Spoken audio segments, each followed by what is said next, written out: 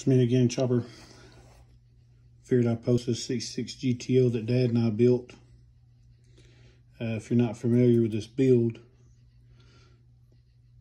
I took the body and the chassis, and Dad took the interior and the motor, and we built our parts without telling the other one color schemes or anything. And then when I got it back, I just put it together, and the color combo ended up being a pretty good combo.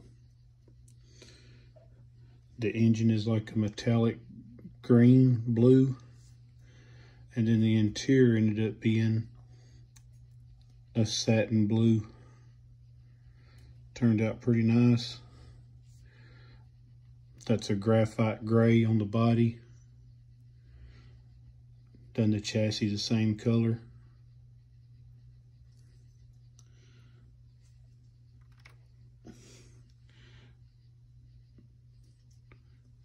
Just built a nice, clean, box stock car.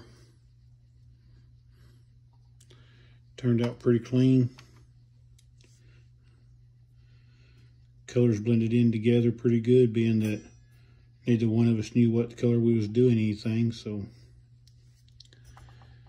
been finished up a few days, just figured I'd post it.